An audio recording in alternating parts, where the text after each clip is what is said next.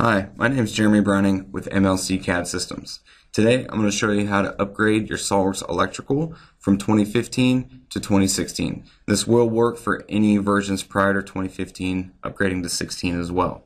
First thing we're going to do is I'm going to open up SOLIDWORKS Electrical, and I highly recommend doing an archive environment.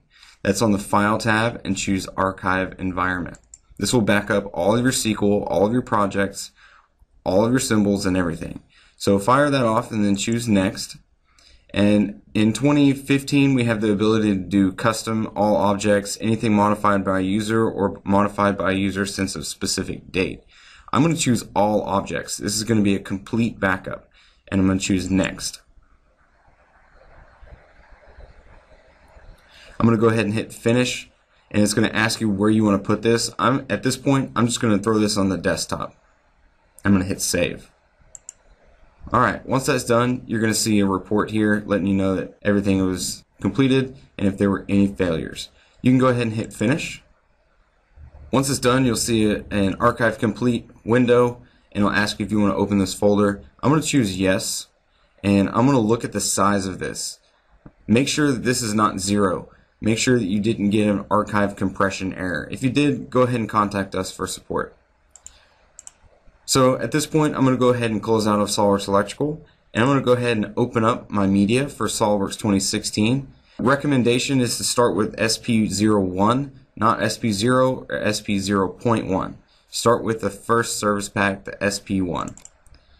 I'm going to go ahead and go down to the setup.exe. I'm going to right click and I'm going to choose to run as administrator. I'm going to choose individual on this computer and choose Next. Make sure your serial number is in there and choose Next. This is going to give you a warning that you currently have SOLIDWORKS Electrical installed, and this is the archive environment warning. It's basically letting you know that you need to back up your environment. We've already done that, so we're going to go ahead and choose Next.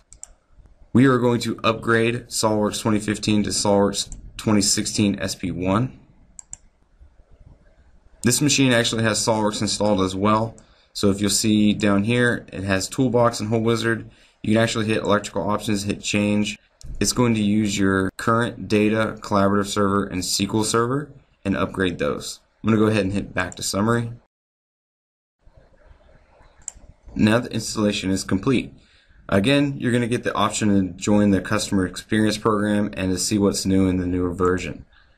I'm going to go ahead and choose Remind Me Later and hit Finish. At this point, you're done with the install and you can open up SOLIDWORKS Electrical. You're going to be presented with a data update. Go ahead and hit Next and then scroll all the way to the right up here and hit the Finish tab. And then go ahead and hit Finish.